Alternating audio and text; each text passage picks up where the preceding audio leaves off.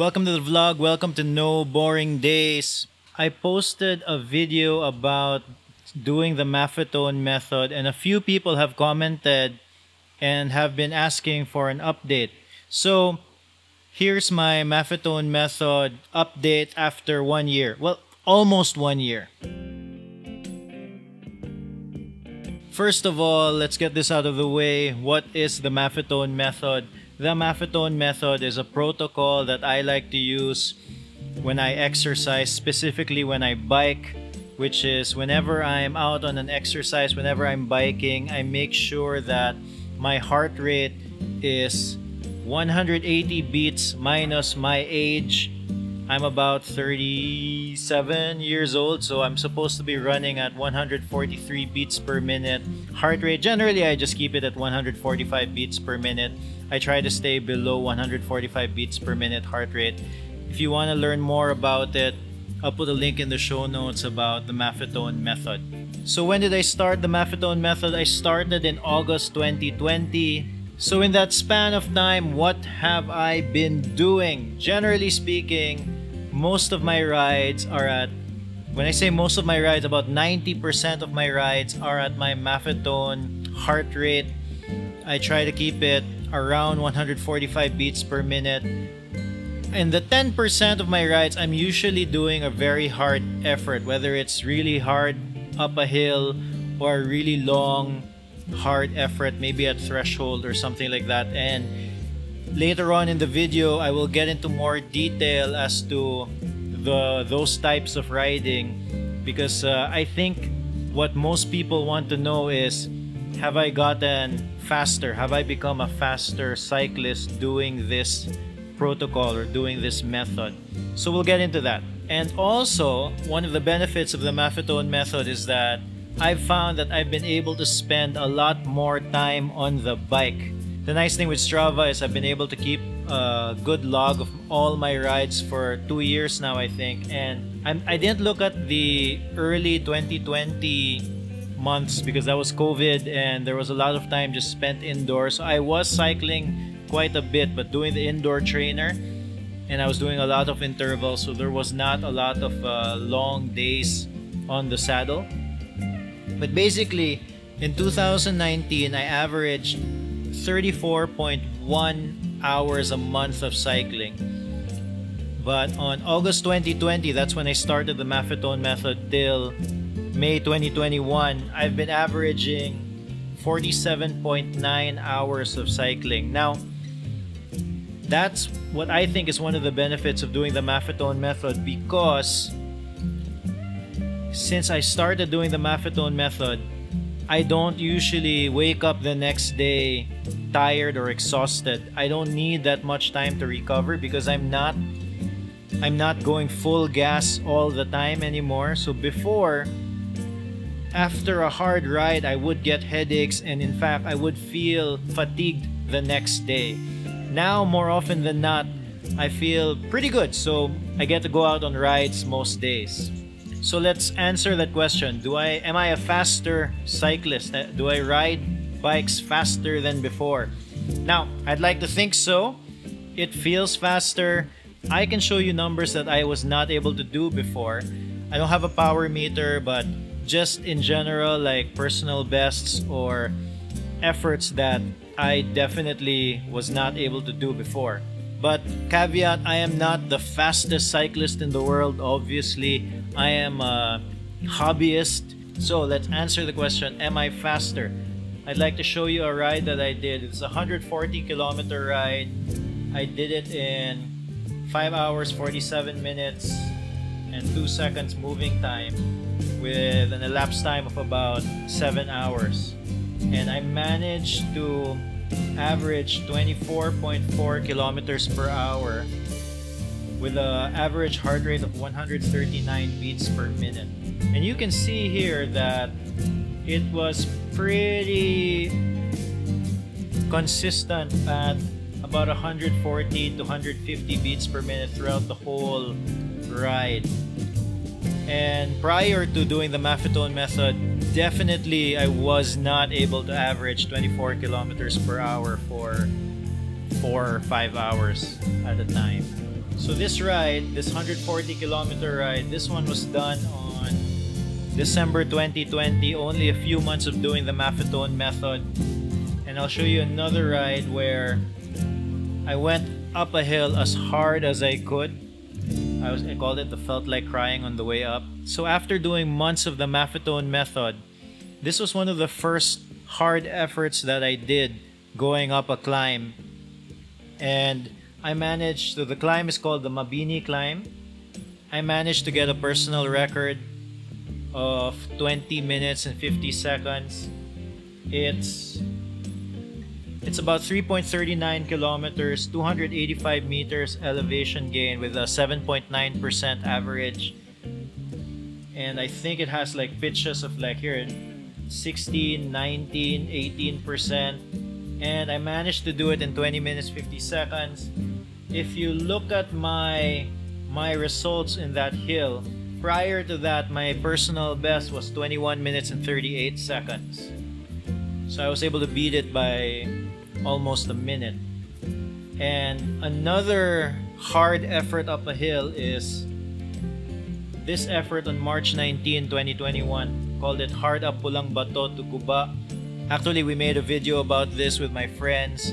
We basically raced up this climb called Guba.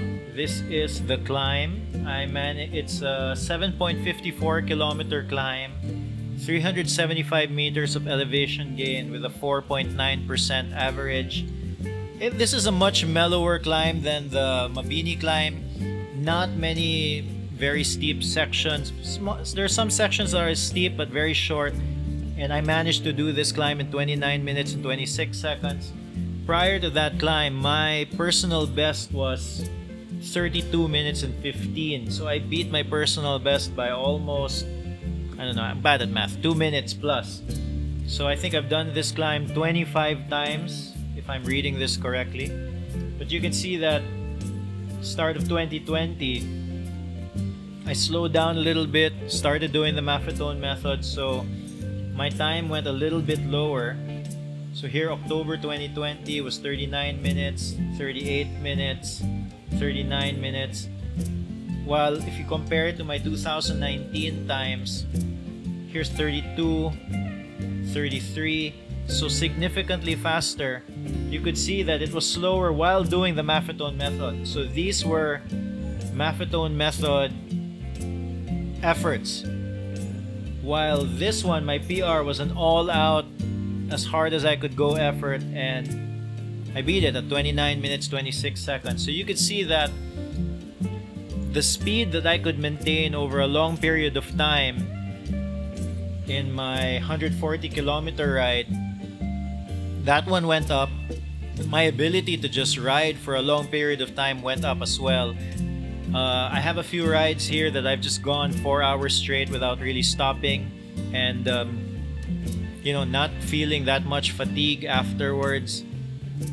So a combination of not stressing out my body that much, but also just having a high volume of rides, while my top end has improved as well. Now, I'd like to caveat this because I did do a race. So this is a race that I joined. I have a whole video about this. According to the Strava segment, this is a Lilon XC challenge. It was funny because it's an XC challenge, but most of the race was actually on badly paved roads, which meant that you could do this race on a gravel bike, which I did. On this segment, it says here that I'm 4th, but the reality is this segment is a little bit inaccurate because the finish of this segment is not the actual finish of the actual race. So the people who did the actual race were much faster. I think I was 10 or 20 minutes behind the person who won it on my age category, if I'm not mistaken. But what I found out in this race was I did not have the top end, like the high end speed. So if I went up a hill and tried to keep up with the race leaders and then just did a full max effort, like a VO2 max effort, I could not hold it as long as the people who I was racing with. Now, I'm not really a racer. I am a hobbyist going back there. But I think the Maffetone method benefits people who are doing much longer races, let's say 4, 5, 6 hours.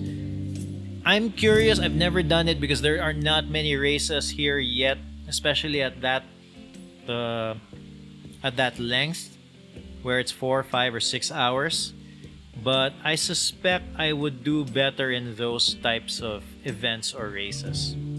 I don't know, but we'll see. But I think that is one of the problems with, not problems, but one of the disadvantages of just doing purely Maffetone method. You do not have that much of a high-end engine. But as you can see, based on my PRs going up Mabini and Guba, my high-end, my VO2 max still is better than before. So in fact, I think if I did more concentrated efforts, so let's say 5-minute or 10-minute efforts, I suspect that I would do much better in terms of my max speed or high-end speed or VO2 max. One other ride I wanted to show you was, this ride was fairly recently. I did it on May 8, 2021, and it's a 97.87 kilometer ride that I finished in 3 hours, 12 minutes, and 47 seconds. Really, the elapsed time, as you could see, was 3 hours, 14 minutes, and 35 seconds. So I had like 2 minutes of break somewhere there. Probably got stuck in traffic. And you can see that I had an average speed of 30.5 kilometers per hour with a heart rate of 157 beats per minute. Now, this is the fastest ride of my life. There's definitely no way I would have been able to do this ride before doing the Maffetone method. The fun thing with this ride, I don't have any video of this ride. At about the 10 kilometer mark, there was this group that was going fast, and then I just hitched with them. So I rode with them. I was just on their wheel the whole time. So I had the benefit of drafting from them. So that explains some of the speed. That explains the lower effort in terms of heart rate. But I drafted from them all the way to Sogod and just stayed behind their wheel the whole time. And I was able to keep up with them. I was able to stay on their wheel, and definitely I would have not been able to do that had I not been doing the Maffetone method. And then on the way back, I was fortunate enough to catch this one guy who was super fast. He was going faster than the group that I was hitching with. This guy was by himself. He was on his small ring the whole time, his small front ring. So he wasn't actually doing his full effort, I suspect. I don't know why he was at the small ring the whole time. Maybe he was trying to manage his effort, but he was going super fast. I was barely able to hang on to him on the whole ride back. And then eventually we got caught in some traffic, and he got caught behind a jeepney. And then when he got caught behind a jeepney, I had no choice but to overtake him. I kind of did not want to overtake him. So I overtook him, and then he slipped behind me and overtook me and basically just sprinted. And there was no way I was catching him again. But in the end, when I got home, I managed to average 30 kilometers per hour over this long stretch. And that is something that I would never have been able to do prior to the Maffetone method. Fastest ride of my life so far. So that's it. I definitely see an improvement in terms of my fitness. I'm able to go faster at a lower heart rate. That is for sure. My top end speed or my top end effort has improved as well. It's just that I feel like if I had more targeted training in terms of my top end effort, like maybe doing 5-minute, 10-minute, 20-minute efforts on a consistent basis, I think it would get better. But I'm not really racing. I'm just doing this for fun. And I think my goal is to be able to wake up every day with the intent and motivation to bike. And the Maffetone method allows me to do that. So I'm still going to continue my protocol of mostly Maffetone 90% of the time and the occasional 10% of going hard. I mean, let's be honest, going hard is fun. Going hard up a hill is fun. Trying to go as fast as you can is fun. And doing the Maffetone method does not mean that I want to stop doing that. It just means that I'm choosing those efforts more wisely instead of just going through every ride as hard as I can. Alright, I hope that was a good update. I hope that gives you some insight as to what 1 year, almost 1 year of doing the Maffetone method can do in terms of fitness. If you've been doing the Maffetone method for a while now, I'd like to hear from you. How have you been doing? How's it going? What do you feel? Are you faster? Or are you just enjoying cycling more than normal? Let me know. Put it in the comments. Okay, no boring days. Please subscribe.